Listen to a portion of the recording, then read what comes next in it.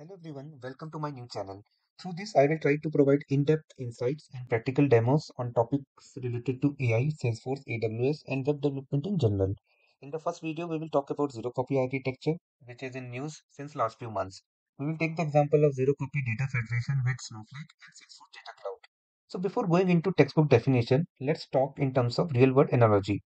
Remember the last time you moved to a new house? You probably had to do a lot of packing, arrange transportation, and then unpack everything. I'm pretty much sure, like me, at some point you wished you had a power of teleportation.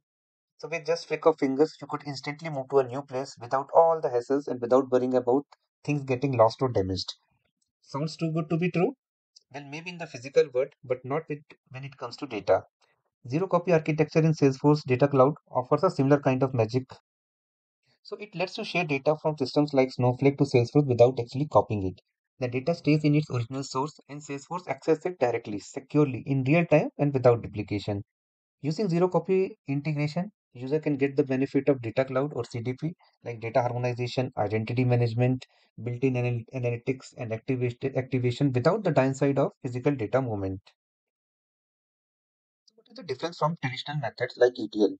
In ETL, we generally copy data from one database to another. Often this process entails some sort of data transformation called extract transformation load, but it has its own sort of challenges, which you can see in the table.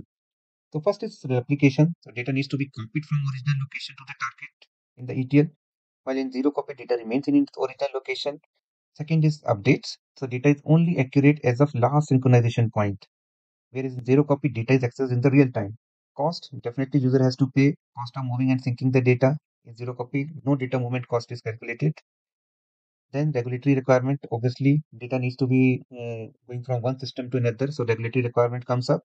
Then errors. Any data movement introduces potential for errors and mistakes. In zero copy, you save a lot because there is no movement, so there are no errors related to that. And then obviously maintenance.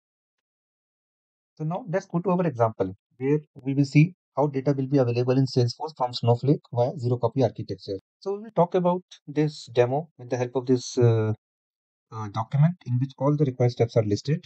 So the first step is the creation of org with the data cloud.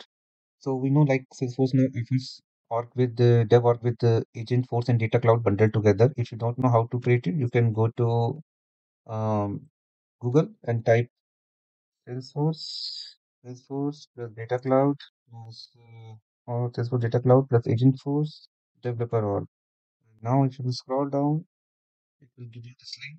You go here, again scroll down, click this link, and you give all the required details, and Salesforce will give you a new org in which the data cloud is present. And the next step is similarly creating an org of Snowflake with 30 days availability. Now for that, you go to Snowflake developer trial org. Yeah, this link. Go here, start for free. Put all the details in the work emails. You can give even your Gmail ID. In the next step, it will ask you for the cloud provider, either of AWS, Google, or Microsoft Azure. Select any one of them. I selected AWS. And then it will give you a link of the new or 30 days availability. So after that, the next step is first step is install OpenSSL. For that, copy this link, go again on the Google. This is the Windows link. So you can get the similar link for Mac also. Now scroll down and download either the exe and the MSI link of Windows 64. So after that, the next step is ensure its path is added in the environment variable. So that is an important step. Otherwise, OpenSSL will not work. So let me make it little bigger. As you have seen, I have added the link of the OpenSSL bin file in the path folder, which you see here, like this. Next step is step 5, which is generate pair of public and private keys by running following commands on the command prompt. So this pair will be used by integration later for Snowflake to query data from Salesforce Data Cloud. So the first step is go to the command prompt and use this command. Copy and let me go to the command prompt, open, paste. So it will generate the copy for you. Similarly, if I will go to this link and copy,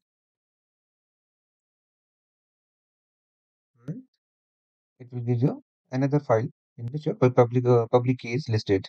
So once the private key and public key files are generated, verify them by opening in your editor. Like you see here, both public key and private key are available. So now the next step is creating warehouse in Snowflake. So from now onwards, we will perform some steps in Snowflake. So for that, log in into the Snowflake and go in the admin section, click warehouse, click plus warehouse blue button, give some name, type should be standard and size can be X small. And that can be enough for our purpose. And click create warehouse. Now I'm not going to create the warehouse because I have created few of them earlier on. The purpose of warehouse in Snowflake is little different. It's not used to store any data, but it is used to provide computation power, computation resources. For example, running the query, performing the DML operations, loading the data, and so on. So once the warehouse is created, we have to create an integration user which will connect to Snowflake via Salesforce. So for that, click plus sign at the left bar and click SQL worksheet or projects worksheet and plus icon. So click here, then SQL worksheet, and then just copy the command,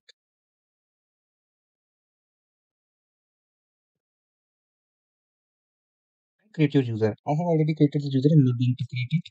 Next step is alter the user and set the public key. So either you click the plus sign here or you can make the changes in the original SQL worksheet also. I will suggest click the plus sign. Now just put the copy the public key which you have created here and just put it here and run your command. Just copy and show it.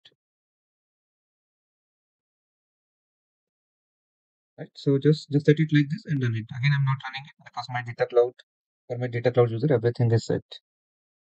Next step, describe your user.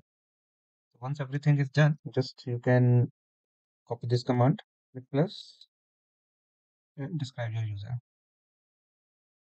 So you see my data cloud user is set up properly.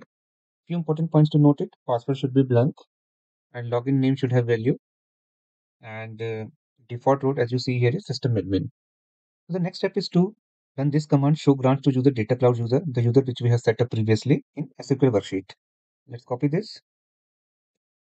Let's go to the Snowflake interface and click plus sign, paste and run. So for me, it is showing that the role account admin is granted to the data cloud user. For you, it might not show yet because we have not granted the account admin role to this user. But how to grant this, we will see it later. But before that, let's talk a little bit about role hierarchy in Snowflake. So if you can see this diagram, on top we have the account admin role. Below that we have system admin, and below that we have some custom defined role. It's a little different from the Salesforce world. If you are coming to Snowflake from say from Salesforce like me, but we will work with the top level role, account admin, to make things simpler for us. But please keep in mind this is not the best practice.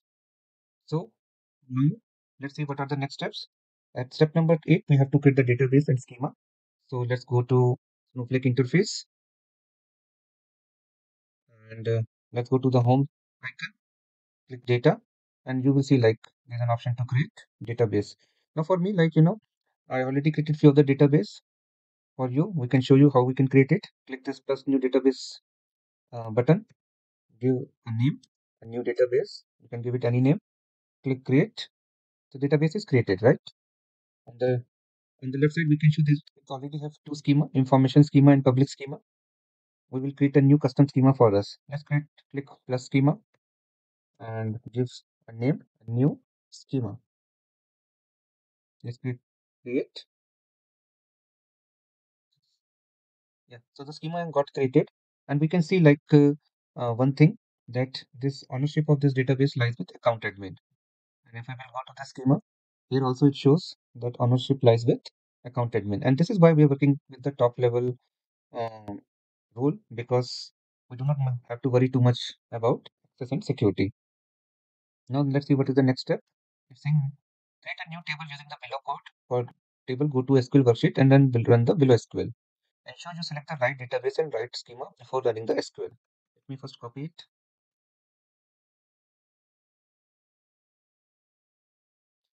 projects, again plus sign, and here we have to select the database, our new database, and then our new schema, and then run this command. I'm not running it because I have the working database schema as well as table created under this database, context one database. To see like it is properly created, we have to run this command. Let's select the database. For me, it is context one. Select the proper one for you and the right schema, and then run it. For me, it is showing me that table new context doesn't work. I think I have given some other name. So yeah, my table name is this contact one data, right? So yeah, if you see here, the table details should pop up properly.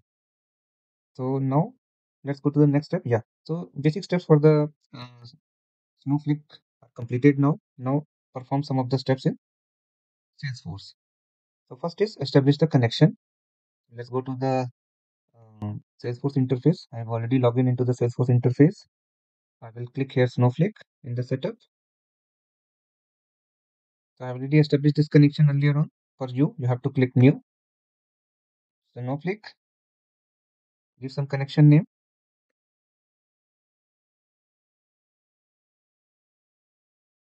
and then account URL. You must have got this URL in your email once you have set up once you have set up the trial org for the Snowflake. Username is the login name. We have set up the integration user, so it should be the login name. For me, it is. Let me go to the Snowflake interface, and my user is DC Cloud user. See where I have run it earlier on. Yeah, so this is Data Cloud user. Yeah, so Data Cloud login. So I hope you have used the same name. Just copy it, and you can use it in the Salesforce interface. And then the private key. This is my private key. Just copy it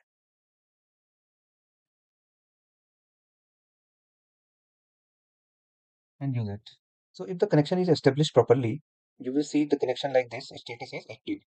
So after that, you have to go to the app launcher, go to the data cloud, go to the data stream, and you have to create a new data streams. I have already created few data streams earlier on and one with Snowflake, but we will go through the step once more. I will click new. So if the connection is established properly, you will see this new tile in other sources section. So I will click Snowflake, click next, select the connection, and click and select the database under which you have created the schema as well as table. Mine one was this context 1 DB. I will select the schema and your object should be available here. Now for me, because I've already started using the object, it's available under this tab. For you, it should come under here. But still now, I'm pretty much sure you will not see the schema and the object in the screen. And the reason is access and security, which we have touched upon earlier on. So what is happening is, let's go to the Snowflake interface. As we have described earlier, your database as well as your schema are owned by account admin and the table also and context one data. So it is also owned by account admin. But your integration user role is not account admin, so it is not able to access these objects. So for that, you have to provide a proper grant to your integration user. And how you can do that? You have to run a command. Let's see how. Let me see how to run it. Yeah, you have to run this command grant role account admin to user data cloud user. If you will run this command, then let me go to the projects and plus. So after you run this command and run this command, show grant to user data cloud user, it should start showing that account admin is the role of data cloud user. And now, if you will go to the Salesforce interface and again see your connection, again select the database. Now, under this schema, the object name should start appearing. So once this connection is established, you will start seeing in data stream this particular connection, this particular data stream. So its data connector type is Snowflake. Stream type, very important, is direct access. And this is how the zero copy architecture is achieved. Which you will see on the top. This is the Salesforce CRM connector, and here the stream type is ingest. The data is copied into the data cloud. But here in this case, if you will see here, there is no copy of the data. So the next and final step is to load data in Snowflake in the context table and then see in Salesforce whether the data is immediately available or not via zero copy architecture. So for that, go to your Snowflake interface on the home page. Click home here and then click data. Then select the database under which and schema under which you have created the table. Mine one is contact 1DB and just go to your table.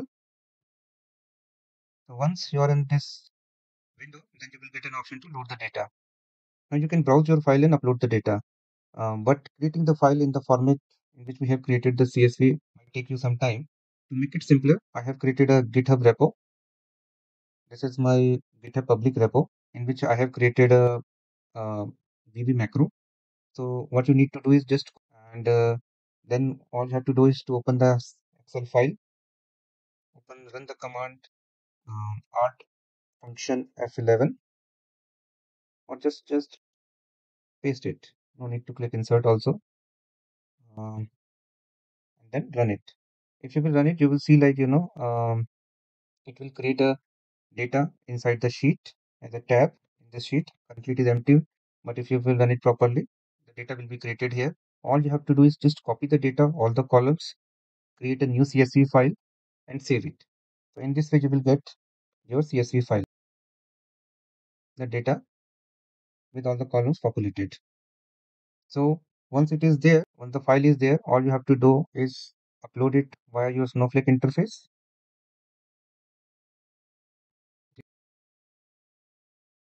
I'm not going to perform the final step. You see like the columns are mapped properly, right? And all you have to do is to just click the load button. So once it is done, you will get the success message like uh, shown here. Now go to your Salesforce interface and go to your data lake objects. You will see like you will have a data lake object created, contact one stream which should be available.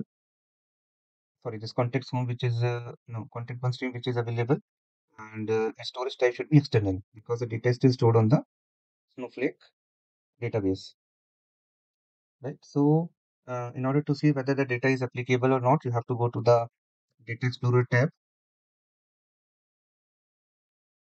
select your object. Mine one is contact one stream, and if you see, the data should start appearing here properly. So in this way, if you will see, the zero copy architecture is explained as I have described earlier. You can see like again here, the storage is external. The number of records is not populated. Last updated field is not populated because there is no injection. There is no batch wise injection for this particular stream, and that is why these columns are showing as blank. So this is all about this video. We have now reached to the end. This is my first video, guys. Please feel free to reach out to me with your questions, comments, and feedback below. And follow me to know more about interesting developments in AI, Salesforce, and AWS world. Thank you.